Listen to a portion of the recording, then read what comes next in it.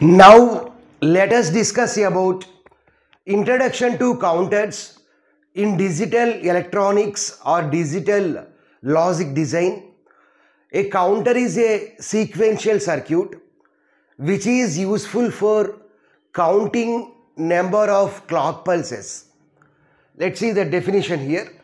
A counter is a sequential circuit that stores or displays number of times a particular event has occurred.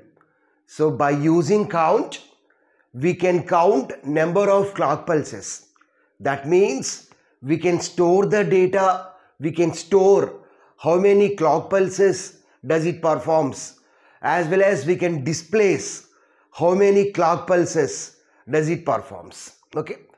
A counter is just like a resistor only. It is a sequential circuit.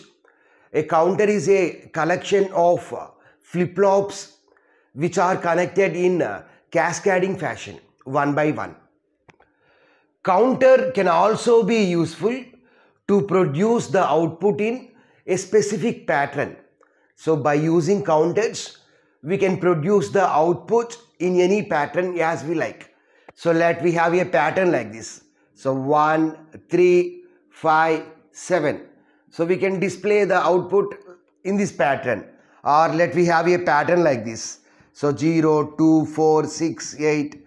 So we can display output in any specific pattern with the help of the counters.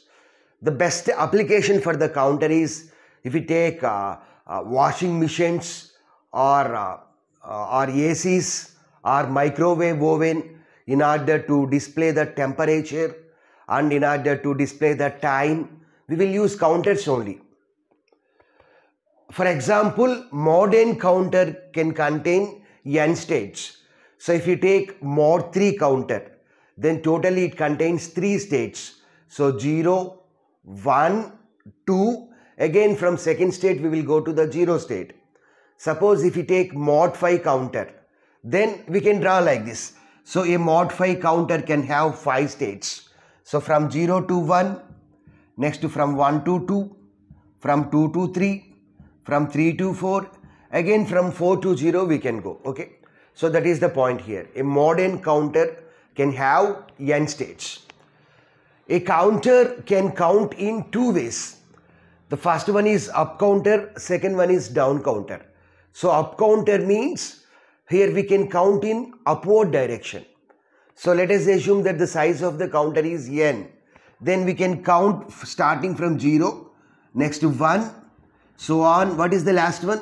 The last one is n minus 1 counter. From 0 to n minus 1 counter. So if we take down counter, then we will start from n minus 1, next to n minus 2, so on. The last one is 0.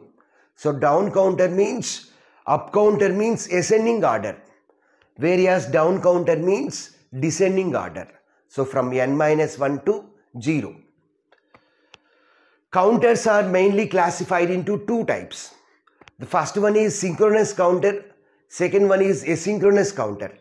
Synchronous counter means all the flip-flops are connected with same clock pulse. So let we have 3 flip-flops like this, 3 flip-flops like this.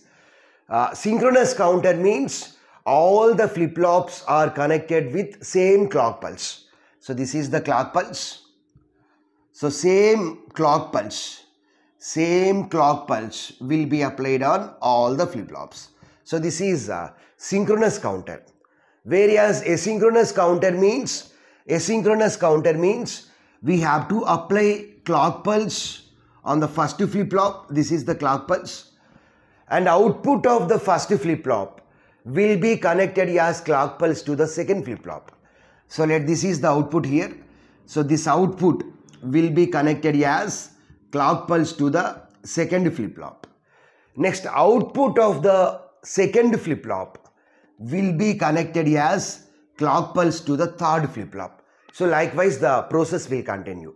So synchronous means same clock pulse will be applied on all the flip-flops, whereas asynchronous counter means we have to apply clock pulse on the first flip-flop Output of the first flip-flop will be connected as clock pulse to the second flip-flop.